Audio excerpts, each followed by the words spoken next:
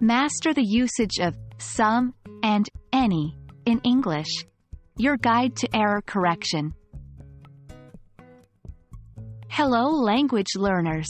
Today, we're going to dive into a critical part of English grammar fundamentals, quantifiers. More specifically, we're going to focus on the usage of some and any, and how to correct common mistakes when using them. Remember, mastering these determiners will help you improve your English fluency significantly. Before we delve into error correction, let's have a quick recap of the basic rules of using some and any. 1. Some is typically used in positive statements. Example, I have some apples. 2.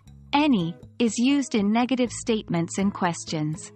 Example, do you have any apples? Or, I don't have any apples. It's also important to note that some can be used in questions when we expect the answer to be yes, or when we are offering something.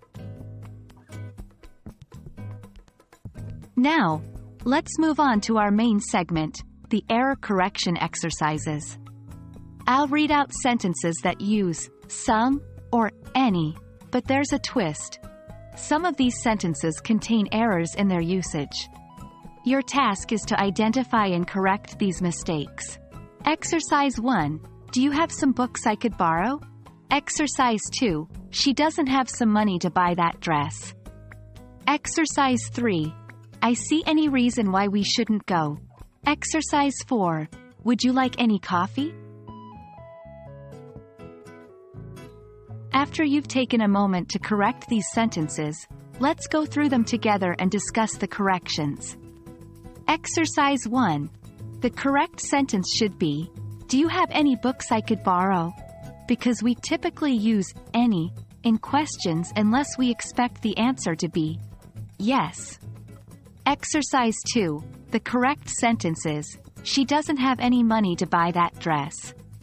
In negative statements, we use any instead of some. Exercise 3. The correct sentence is, I don't see any reason why we shouldn't go.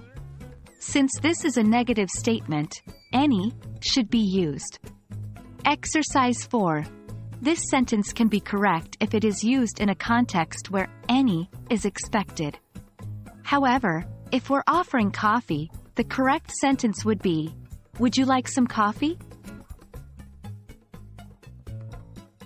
And that's it for today, folks. We've successfully navigated the tricky waters of some and any in English. Remember, the key to mastering these quantifiers is practice. So, keep going over examples and exercises, and soon, it'll be second nature to you. We hope this video has been helpful, and as always, happy learning!